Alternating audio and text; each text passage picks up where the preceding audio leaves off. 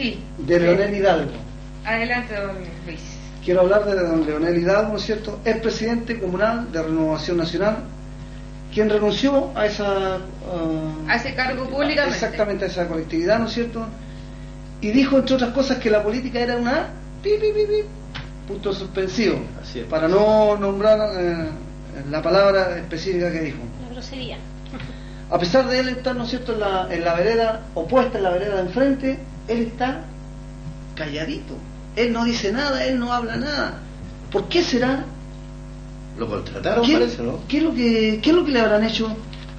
Lo que tengo entendido yo es que él fue contratado como monitor del CIA, de modelería, el Centro Integral para Adultos. ¿Y saben qué cuánto es lo que va a ganar este señor? 440.000 pesos. Así es, pues. Gana más que un profesor recién egresado. 440.000 pesos. O sea, está bien como para quedarse calladito.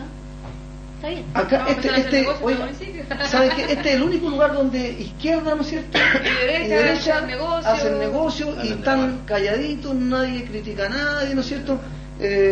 Tenemos ahí los negocios realizados por don Alejandro Sáenz, con respecto a los cócteles del municipio, ¿no es cierto? Las casas post terremoto y así un montón de cosas.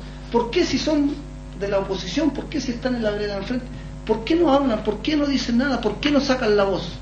¿Cuál es el negociado que tienen entre ustedes? ¿Cuál es lo que qué es lo que lo une? La agencia de empleo, pues, Lucho. ¿Cómo no? Nosotros, la gente quiere saber, pues. Yo creo yo creo que ahí se refería, ahí, ahora me responde solito. Ahí están los 1.000 cupos de empleo.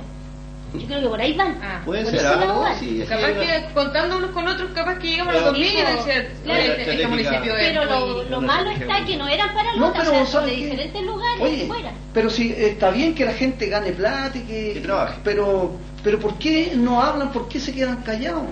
¿Por qué omiten información? ¿Por qué no hacen un comentario? ¿Qué es lo que le ha parecido esta gestión? ¿Qué es lo que le ha parecido, ¿no es cierto?, el alcalde actual, los concejales? ¿Por qué?